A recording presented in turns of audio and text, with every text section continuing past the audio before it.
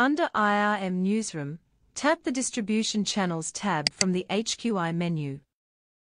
Tap the main heading under Type, for the announcement group you would like to set up or amend.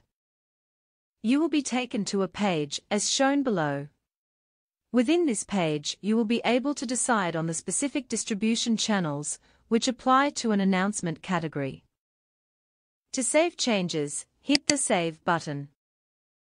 To check the approval process and where you have appointed each of your announcements to be released, you can return to the Distribution Channels main page.